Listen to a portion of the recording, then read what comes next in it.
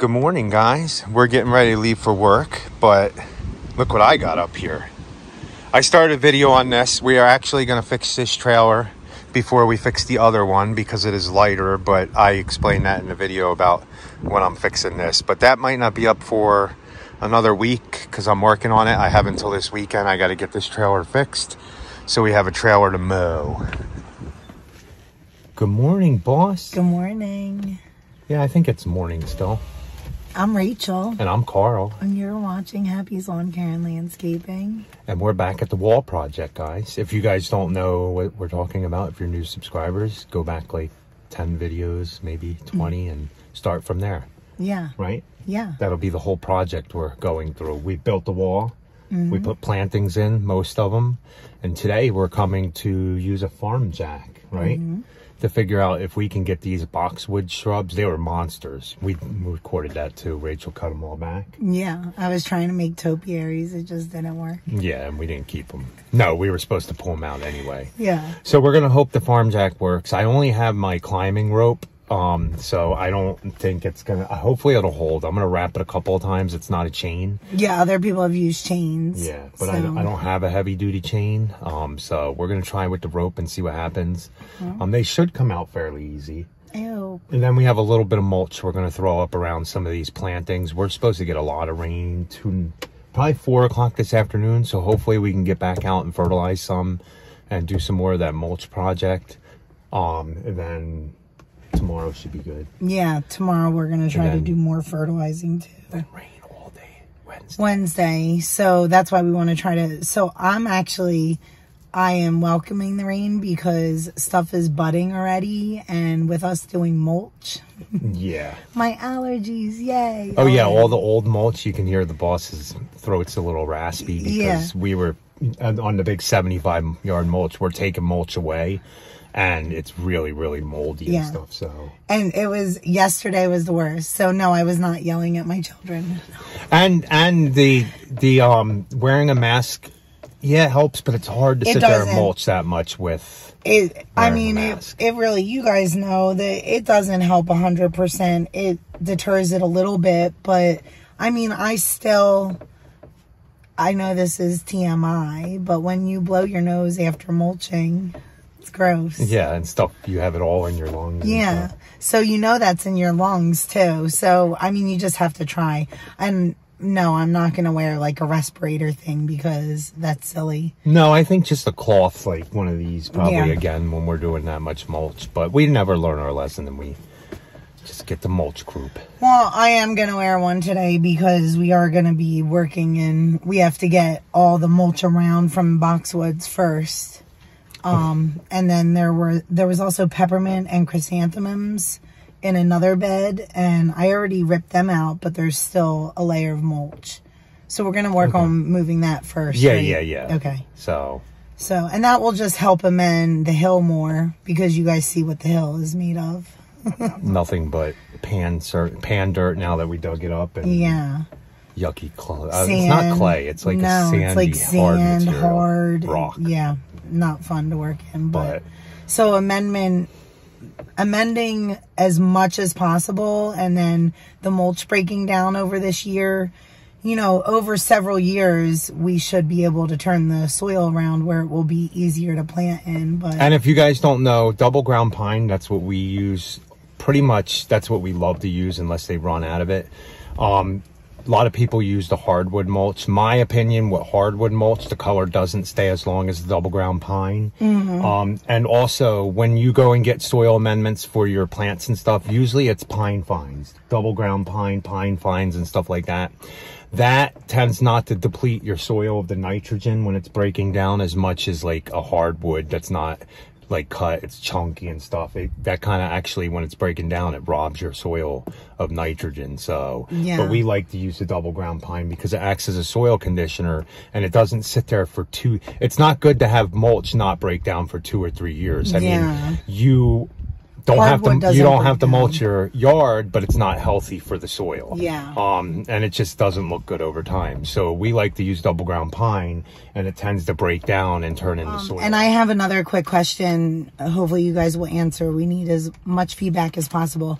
would you guys be interested in us doing a live talking all about mulch? Yeah. Just like prices so that you guys can ask questions, you know, right there with us live. Yeah. So if you are interested in that, please let us know, and then we will schedule a day and stick to that day so that everybody knows. And we'll, when to tune maybe in. we'll talk about the big 75 yards, what we're charging, and how much we charge for mulch and because stuff. I'm sure that there's also homeowners that are very curious. I mean, if you guys are getting a quote, you want to know, you know, what should you be looking at? And there's different levels on how people do mulch. Some people don't put edges in. Nothing against people who don't put edges in. It doesn't look as clean over time as putting edges in, but everybody does their things the way they do their things. Yeah. Right? So just let us know if you guys want to have a mulch live. Okay, let's go ahead and get some done.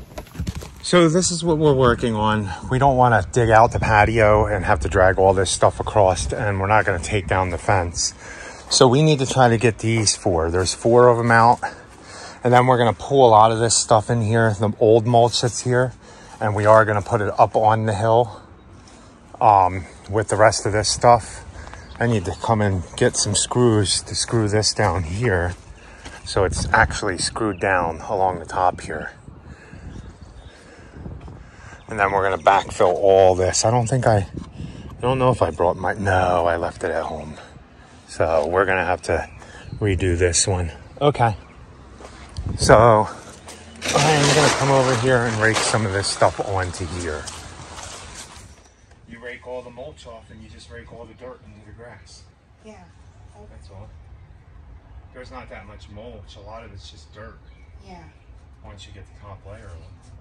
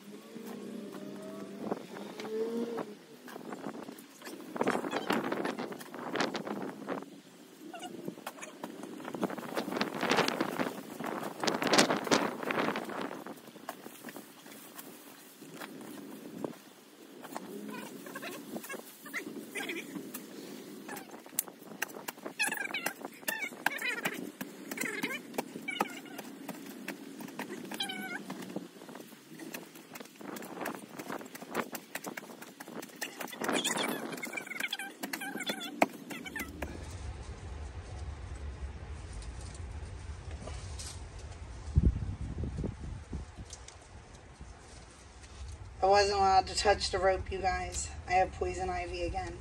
And we don't know where I got it.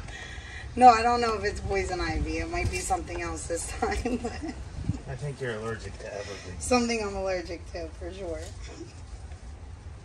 So Carl forbids me to touch the rope now. I'm sorry. Did you really want to touch it? No, it's okay. I don't even know if a rope is going to work anyway, so Hopefully. we'll see. We'll see what happens here.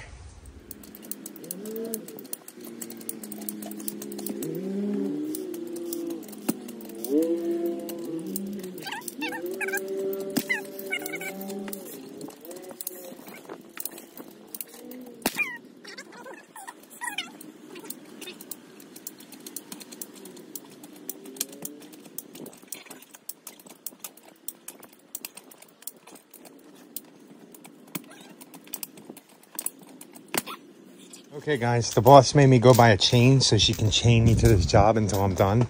She said I'm taking too long. So she's gonna chain me to the wall until I'm done working. Yeah. You gotta give me more than 8 feet though, man. Yeah, I know. So we're gonna see if the chain works. Hopefully, if not, the employee's resorting to the hard work. But we'll see. We'll see. Do we have that?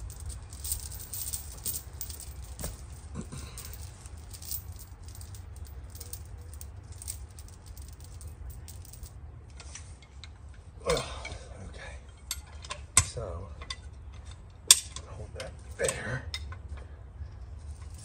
Hopefully this chain holds the weight, right? Mm-hmm. says 1,900 pounds, guys. How many pounds do you think this FARMJACK's what, 2,000 pounds? 6,000. Really? Yeah, 3 ton. So the chain will definitely break before the jack.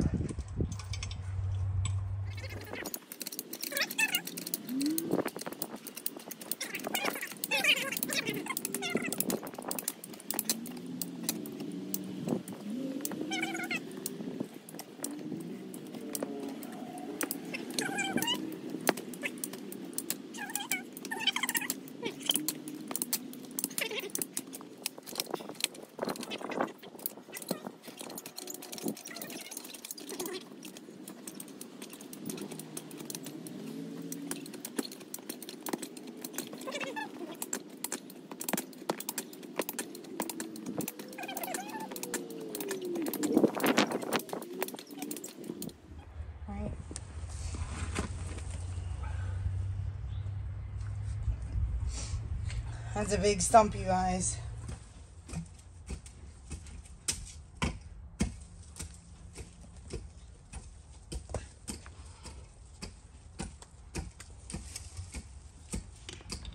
Okay, we hear it breaking now.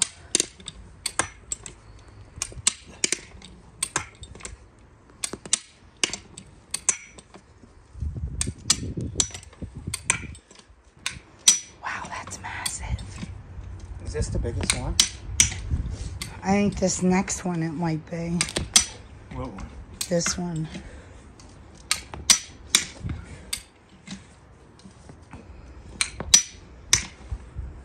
This is Happy's Gym. Happy's Gym. Wow, look. You can see how big it is. I mean, it's... Wow. Did you guys hear that? It's a good sign.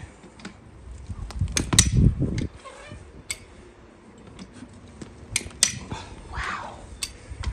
I'm amazed how big these things are.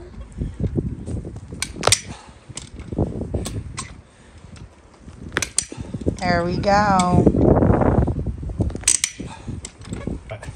I mean, I had no idea that boxwood roots were that massive. Massive.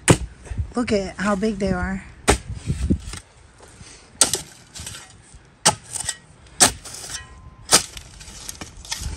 I mean, it's... Carl actually admitted that he wouldn't have been able to dig these out. He would have been exhausted. That's for sure. Whining like a baby. Yeah. I was already whining a little bit. Yeah. Well, it wasn't as easy as you thought it would be. It's not as easy as a machine. But, again, we explained. No, look. No place to get it. No place to get it. No way.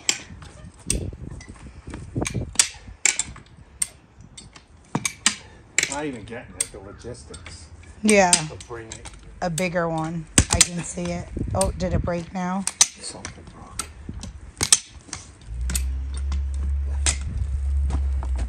Right there. Yeah. I saw it coming. The dirt was coming up there. That's why I said I could tell that there was one more. Wow, look at this thing. Yeah. Huge. Oh. Oh, that's their drain. Nuh-uh. Yeah. From that gutter. From what? That's the drain from the gutter. Not bad, not bad. That's 2 down.